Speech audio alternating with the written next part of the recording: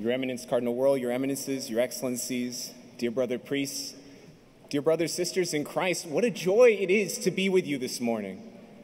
My name is Father Conrad Murphy. I'm the parochial vicar at Holy Redeemer in College Park, Maryland, and it's a real joy to be with you.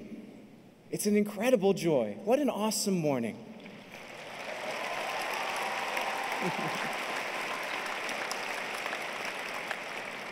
And I use that word joyful very deliberately,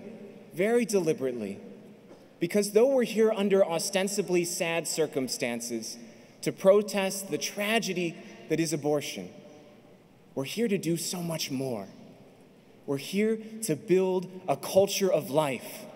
We're here to build a culture, which St. John Paul II says, of respect for life, for every human being, from the first moment of conception until its natural end. And this is a joyful thing. It's a joyful thing to be doing. We gather here to proclaim the incredible truth that each one of us, from the smallest infant in the womb to the oldest in our communities, is created by God in his own image and likeness, and because of that, we matter.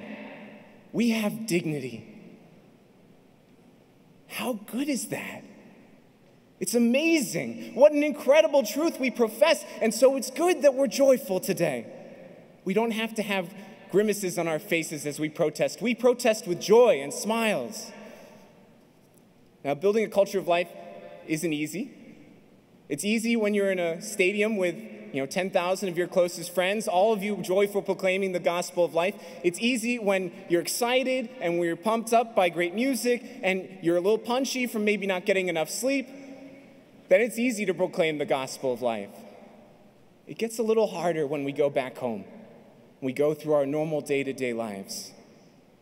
And then fear can enter in. And there are two fears in particular that can stop us from proclaiming the gospel of life. They're the fears we heard in the readings today. We have the fear of the rich young man that we heard in the gospel, and the fear of Jeremiah from the first reading. Now, that first fear, the fear of the rich young man, is something I'm sure we've all experienced. It's the fear that if I accept Jesus' word, if I really practice my faith, then I'll lose out on life. The rich young man wants to follow Jesus. He wants to be holy, but he's afraid that if he really does that and gives up all his belongings, then he'll not be happy. He'll be sad. And we have this fear in our lives all the time. Fear that if I say yes to Jesus, then he'll take everything fun in my life away from me. Fear that if I stand for the dignity of all human life, I will be made fun of and ridiculed and shunned. Fear that being a saint means years of misery that maybe might get me into heaven one day. I remember this fear when I was first driving up to seminary, my first year in seminary. I was thinking, what if this is some sort of cruel joke? What if God is messing with me? What if he's going to make me miserable the rest of my life? Even the saints had this fear. St. Augustine describes the moment of his conversion. When he wants to follow Christ, he wants to give everything, but his sins won't let him go. They say, they tugged at my garment of my flesh and whispered, "Are you getting rid of us? And from this moment we shall never be with you again, not forever and ever."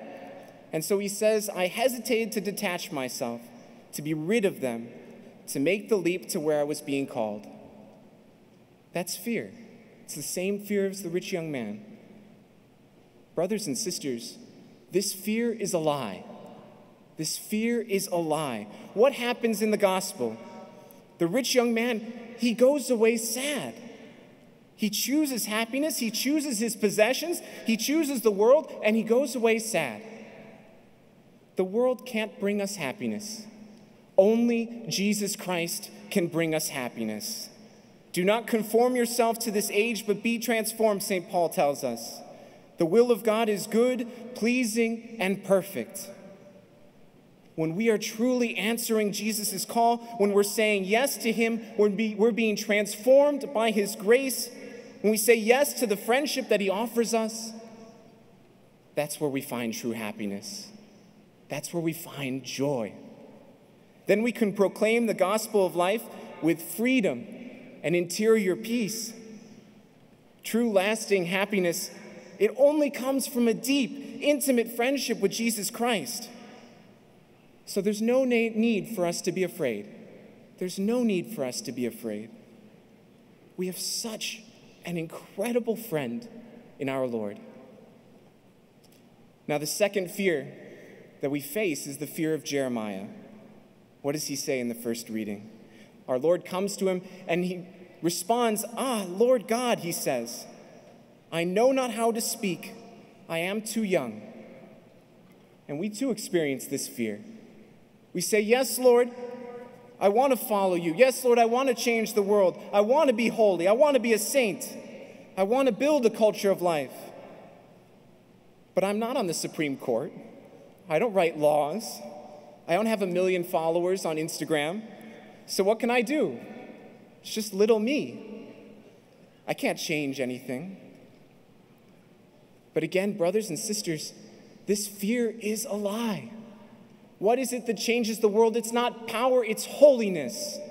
Holiness changes the world. The Lord's response to Jeremiah is, see, I place my words in your mouth. He doesn't say, see, I make you a king, or see, I put you on the Supreme Court, or see, I give you a huge social media following. That's not what he says. He says, see, I place my words in your mouth.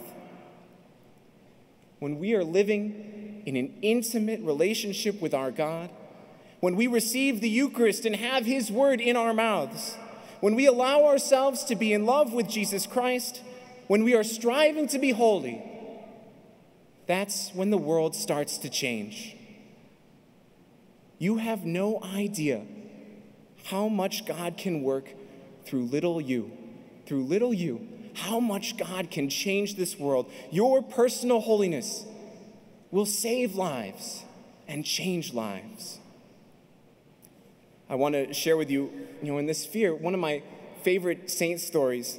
It's about a monk. I went to a high school run by Benedictine monks called Bennett Academy in Illinois. And I confess that was a shameless shout out. Anyway, this story is about St. Bernard of Clairvaux. He wasn't a Benedictine, he was a Cistercian. And St. Bernard, when he was around your age, he was only about 17 years old, he had a big moment of conversion.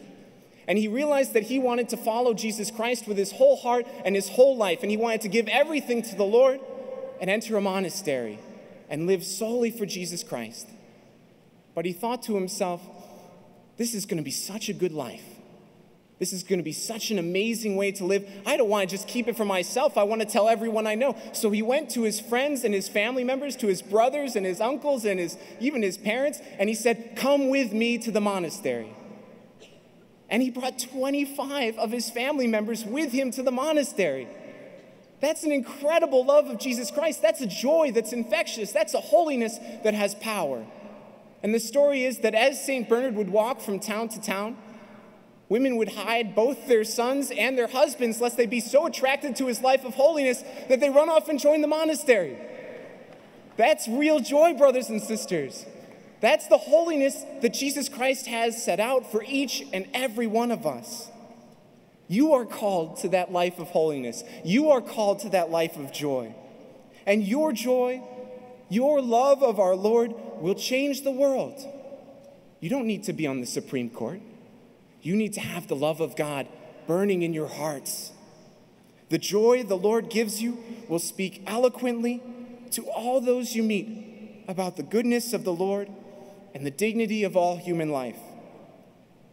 Pope Francis writes to us, we need witnesses to hope and true joy if we're to dispel the illusions that promise quick and easy happiness through artificial paradises.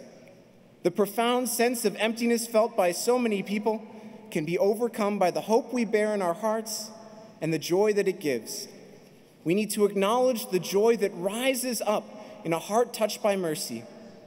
Let us keep in mind then the words of the apostle, rejoice in the Lord always. Dear brothers and sisters in Christ, the Lord is calling to you today. He is calling to you, to each and every one of you, just as he called to Jeremiah, just as he called to the rich young man. He is calling to you to help proclaim the dignity of all human life, by living a life of joy and holiness. Fears will come, but we should not listen to them. We should listen instead to the words of our Lord, "Be not afraid." Only in Jesus Christ do we find truth. Only in Jesus Christ do we find true peace. Only in Jesus Christ do we find the love that our hearts so ardently desires. And only in Jesus Christ do we find true joy. And that joy, your joy, brothers and sisters, will change the world. Praise be Jesus Christ, now and forever.